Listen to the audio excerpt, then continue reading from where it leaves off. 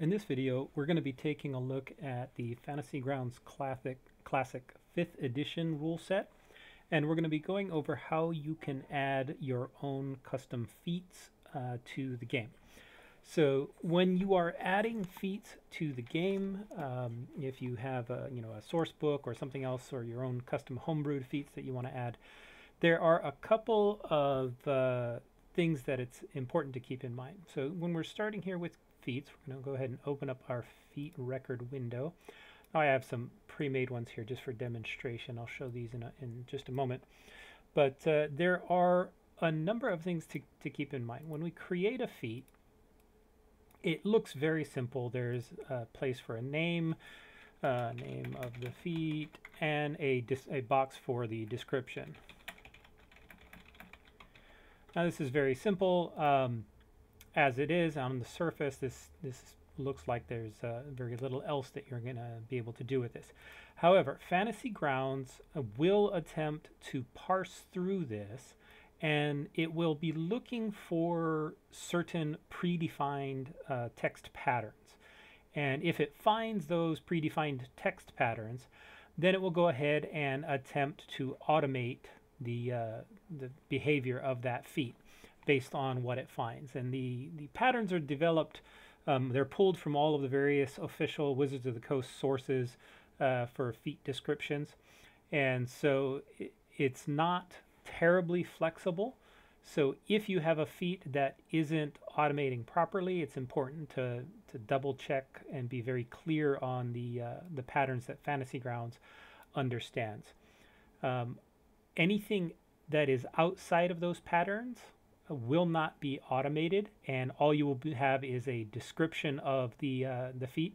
Now, many feats there is just simply is no way to automate the entries, and it'll just end up being a description anyway, and the players will be required to adjust their role playing and implement the feat perhaps in powers or other ways. But let's take a look at the strings and the types of things that you can do with a feat that do allow some automation. So I have a screen here, and I've gone through and collected all of the relevant parts. So one of the first things that we can do with a feat is cause an increase in a stat. So an increase of any one of your ability scores, or in some cases, yeah, it's usually just one. Yeah, so you can select one. There is a phrase here that can be used to increase a single ability score, and that is increase your Constitution score. Now, Constitution here will be, of course, whatever stat that you're doing: strength, dexterity, wisdom, intelligence, charisma, whatever, by a number to a maximum of 20. 20 is kind of the default maximum listed in all of the feats. And this number, you can kind of pick whatever number you want here. The default is always going to be 2 in most of the feats that allow a single score increase, or 1. So that's the way that you would add a single ability score. Now, the way this works is I actually have this implemented, this exact phrase. Now, if you notice a moment ago, I had an extra space between the 2 and the comma. This will break the automation. It's that finicky. You do have to have it exactly matching without any extra spaces or extra commas or any extra stuff in there.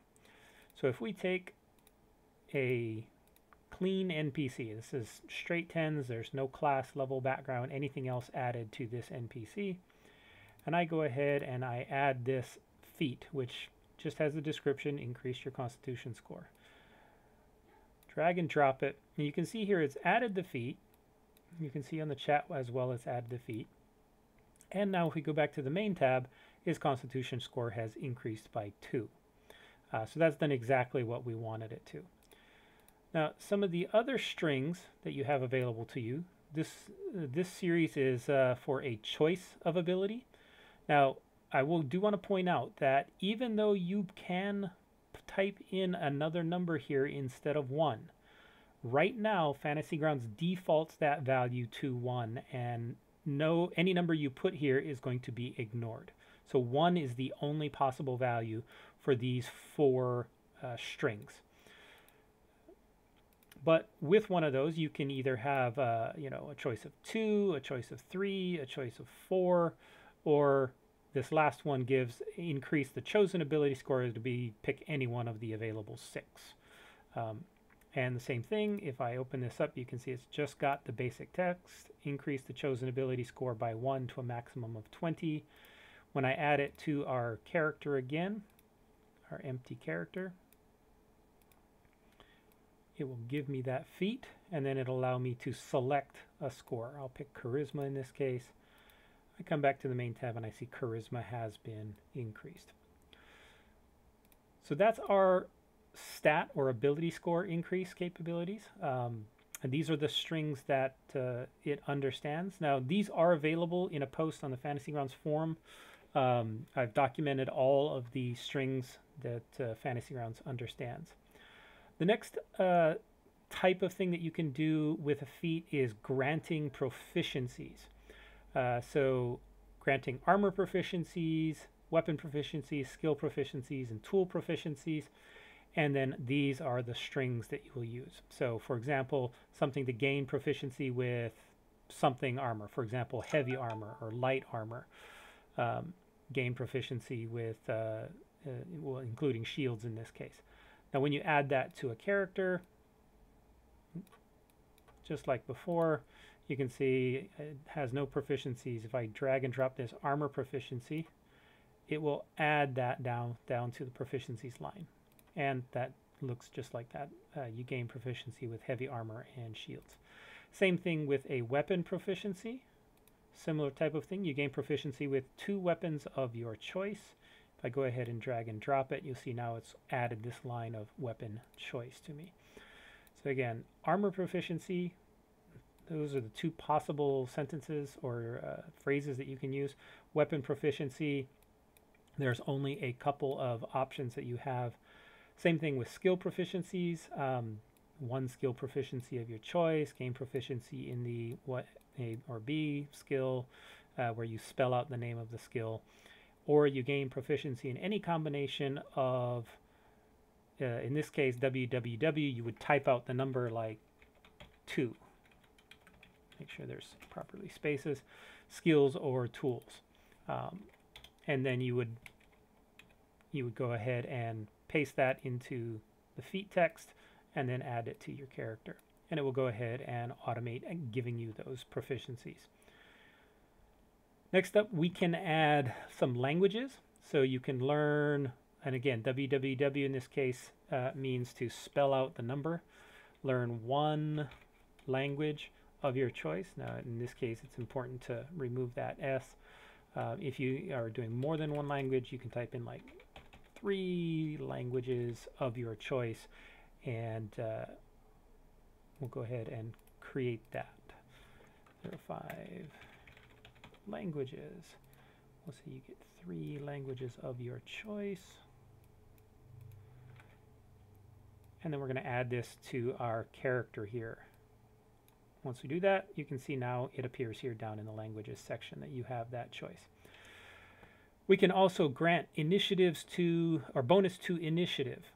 That's another thing that we can automate. A positive or negative value can be added. You can pick any number that you want.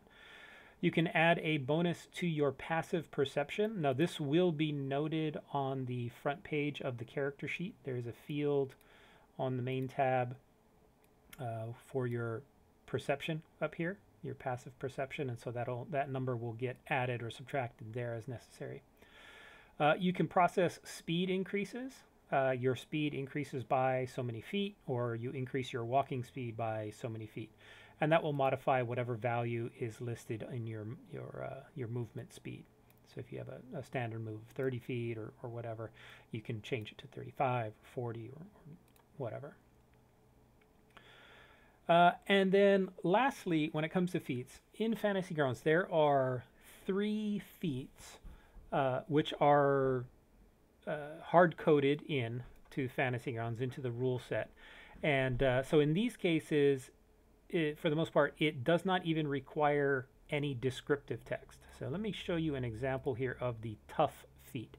Now, in 5th edition, the tough feat adds some additional hit points to a character. So let's grab Shaira and take a look at her. So she has 14 hit points. We're going to create a feat and just name it tough. It will have no descriptive text at all. We're just going to call it the tough feat. And if I add it to the Shaira, who had 14 hit points, and I come back to her main, now she has 20 hit points. So you can see here, Fantasy Grounds will only look at that name of that feat and say, hey, I already know what to do with that. So that is hard-coded in.